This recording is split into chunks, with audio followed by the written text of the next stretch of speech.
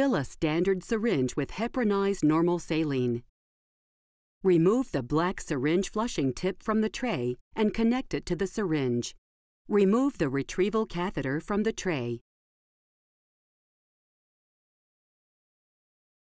Insert the black syringe flushing tip into the distal tip of the retrieval catheter.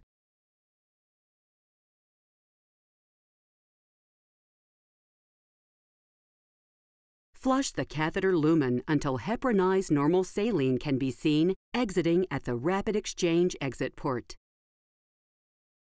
The retrieval catheter is now ready for use.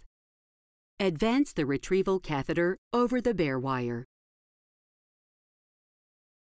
Notice the indicator bands are positioned at 90 centimeters and 100 centimeters from the distal tip of the retrieval catheter to aid device introduction. Advance the retrieval catheter through the treated lesion until the radiopaque catheter tip contacts the proximal end of the filtration element.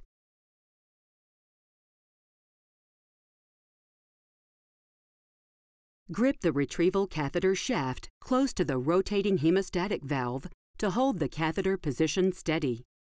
Use the torque device provided. Grip and retract the bare wire until the proximal radiopaque section of the wire meets the distal end of the filtration element.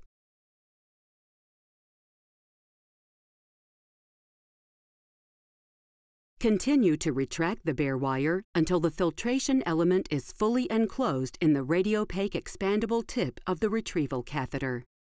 Filtration element retrieval is complete when the distal marker band on the filtration element is within 2 millimeters of the distal end of the radiopaque catheter tip.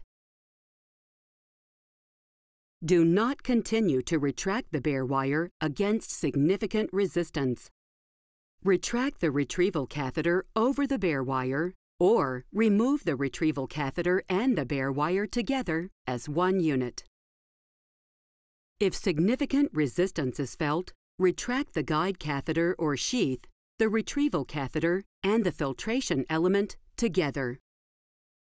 Notice the single distal indicator band is positioned 15 centimeters from the rapid exchange exit port, and the twin distal indicator bands are located 5 centimeters from the rapid exchange exit port to aid catheter retrieval. Open the hemostasis valve after the twin distal indicator bands become visible. Discard the retrieval catheter after removal.